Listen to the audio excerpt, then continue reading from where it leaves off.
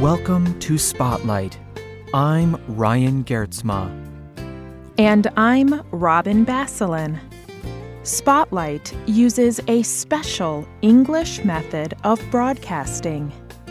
It is easier for people to understand, no matter where in the world they live.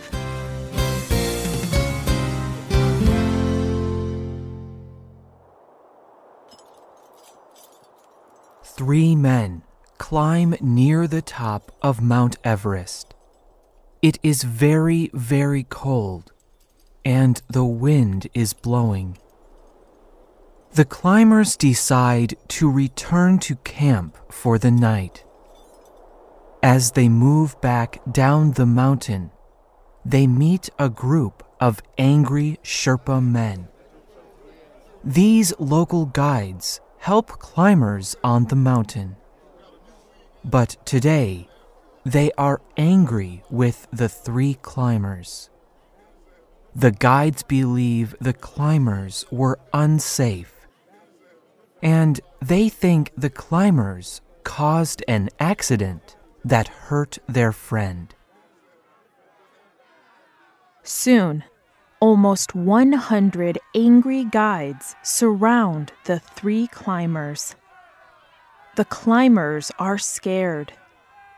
The fight has become violent. Just then, a woman walks into the angry crowd.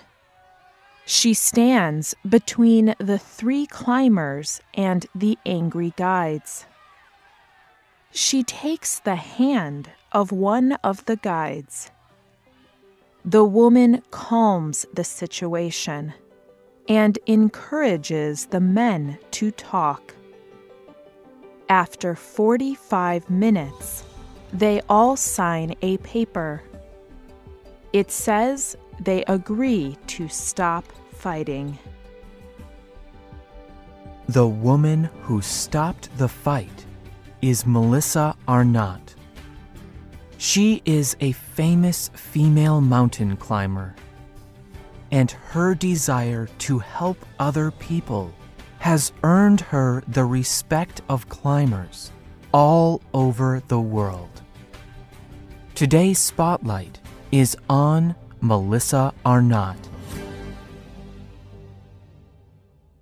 Melissa Arnot is from the Western United States. As a child, she enjoyed nature and being active. But she did not start climbing mountains until after university. In 2001, Arnot climbed her first mountain. It was Mount Rainier in the state of Washington. This climb changed her life.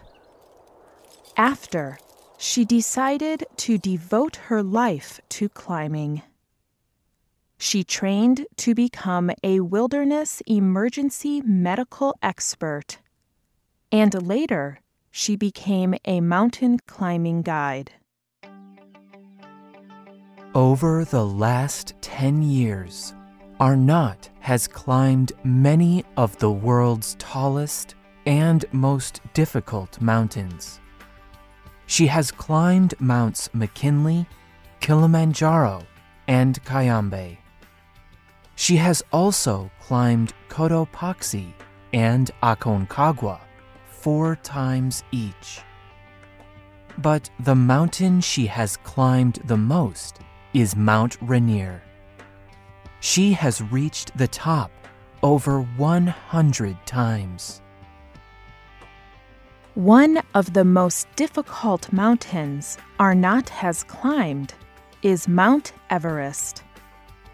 Mount Everest is the tallest mountain in the world, and it is located in the country of Nepal. On May 21st, 2013, Arnot climbed Everest for the 5th time. This was a great achievement. After, Eddie Bauer asked Arnot if she felt a responsibility to encourage female climbers.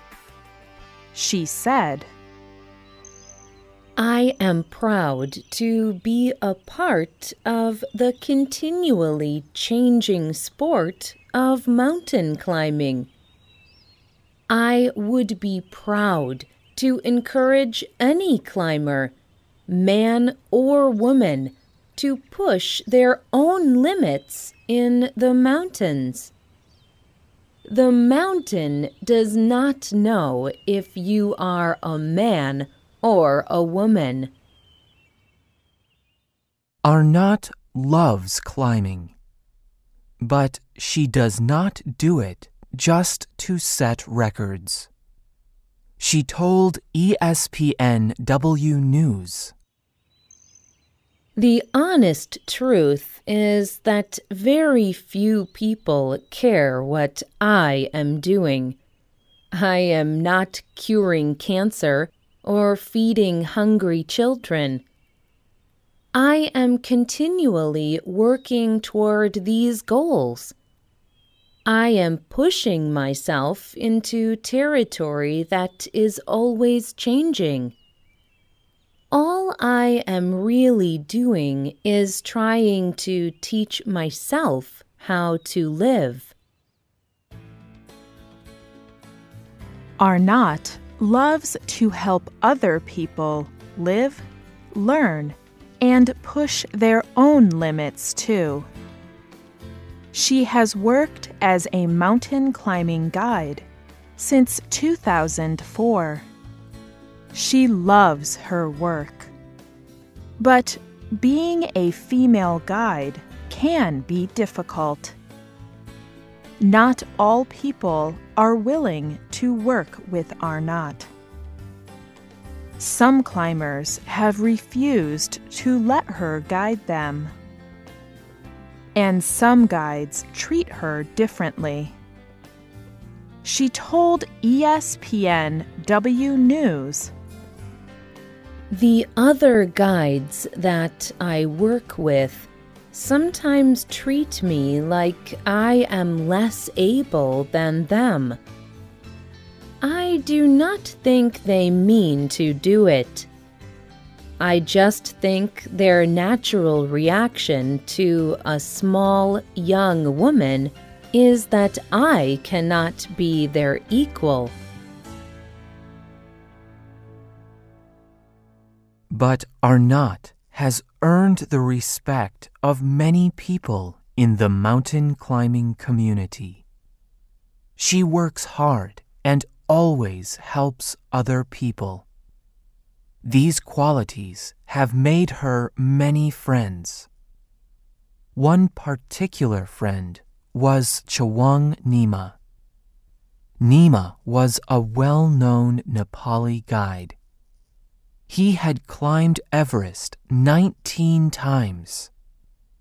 In 2010, Arnot was climbing with Nima. They had climbed together many times before. But on this climb, the ice broke, and Nima died.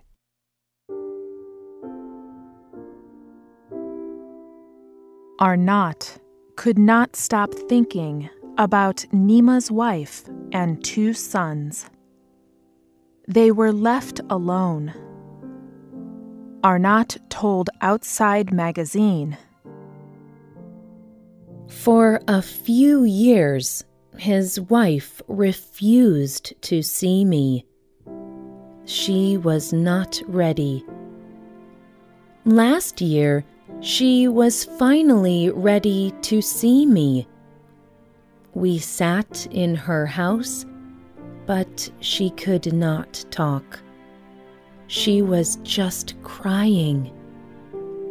It was a pain I cannot describe. Arnot recognized that the family was suffering both emotionally and financially.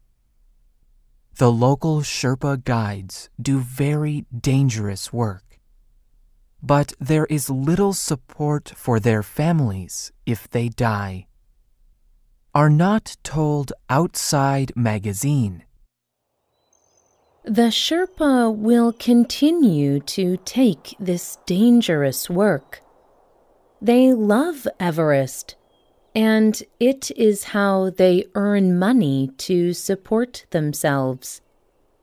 So, I want to teach climbers to respect their support team. And I want to help Sherpa get what they need. So Arnot and climber David Morton formed the organization Juniper Fund. The goal of this organization is to support local mountain guides, like the Sherpa.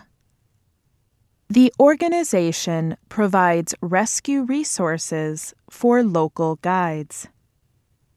And if a guide dies, they provide money and other resources for the families. For Arnot, this work is a way to give back to the climbing community.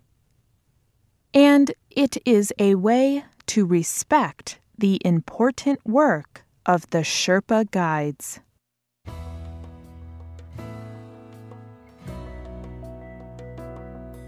Arnot works in a field full of risk and challenge.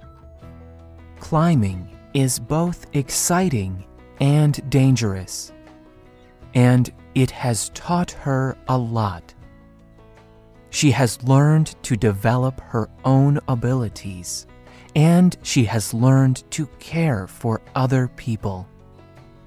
But Arnot told womensmovement.com, The most important thing I have learned is that mountains do not care who you are. They do not care where you came from. And they do not care how many times you have been there before. You have to show up with a desire to work with the uncontrollable and the unknown. This is something that continually translates back into my day-to-day life.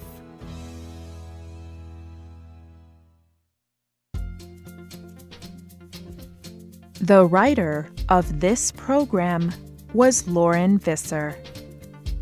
The producer was Mark Drenth. The voices you heard were from the United States. All quotes were adapted for this program and voiced by Spotlight. You can listen to this program again and read it on the internet at www.radioenglish.net.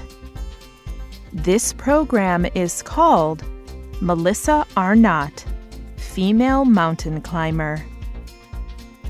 You can also find Spotlight on Facebook and Twitter. Just search for Spotlight Radio. We hope you can join us again for the next Spotlight program. Goodbye.